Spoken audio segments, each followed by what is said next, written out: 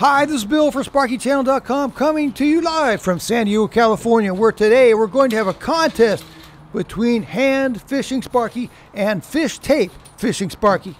That is, the Sparky on your left will be fishing 3 12-gauge wires through 9 feet of EMT conduit with one 90-degree bend and 2 box offset bends, and the Sparky on your right will be doing the same exact task, using the new Klein 50-foot multi-groove non-conductive fiberglass tape.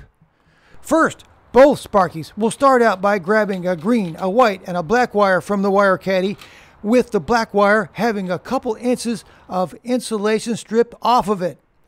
The wires will be staggered slightly with the bare wire in front.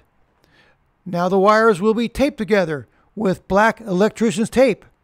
The 2 inches of stripped wire will now be bent back and compressed to make a loop. This is what the wire leader now looks like. Both competitors will pull out a few feet of wire from the wire caddy to give them head starts.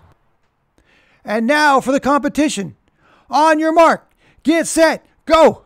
Hand wiring Sparky takes his 3 wires and feeds them directly into his conduit, while fish tape Sparky must take the extra step of running his fiberglass fish tape down to the receptacle box, where he will hook his tape to the wires and then pull them back up to the light box. The question is, will fish tape Sparky be able to make up the time spent running the fish tape to the receptacle box before hand wire fishing Sparky can finish his task? Another question is, will hand wire fishing Sparky get his wires hung up in the EMT without a fish tape to help? Hand wire Sparky has his wires coming out in the light box. They have to come out a full 8 inches though, so he climbs up the ladder and pulls them out.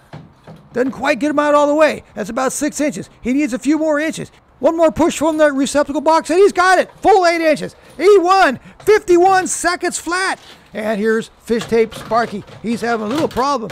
He has to handle the fish tape and the wires simultaneously.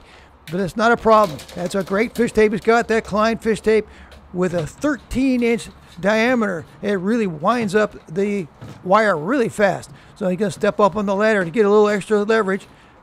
And he's got to come down though, because the wires need to be pulled out from the wire caddy. They need to be pulled once in a while. There you go.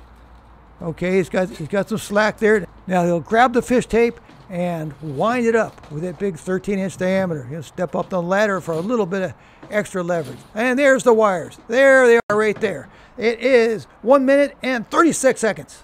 The moral to the story is that even if you own the best fish tape made, sometimes it's faster to just fish your wires by hand. Thanks. I hope this video was helpful.